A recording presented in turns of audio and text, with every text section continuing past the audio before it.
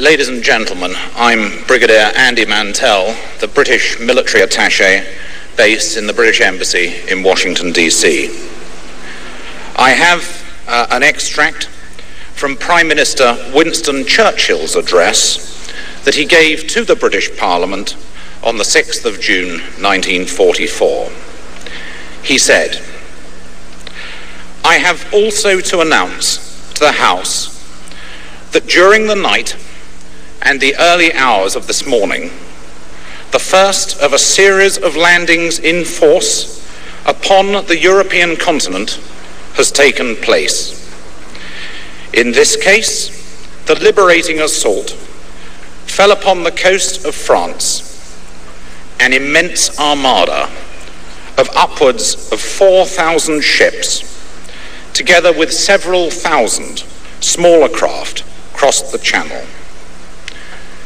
The Anglo-American allies are sustained by 11,000 first-line aircraft, which may be drawn upon as needed for the purposes of the battle. So far, the commanders who are engaged report that everything is proceeding according to plan. And what a plan! This vast operation is undoubtedly the most complicated and difficult that has ever taken place.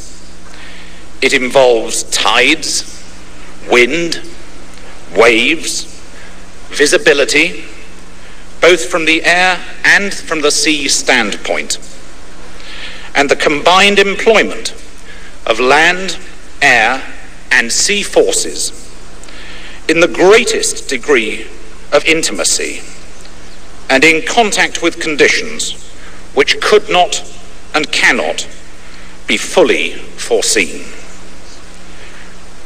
Complete unity prevails throughout the Allied armies.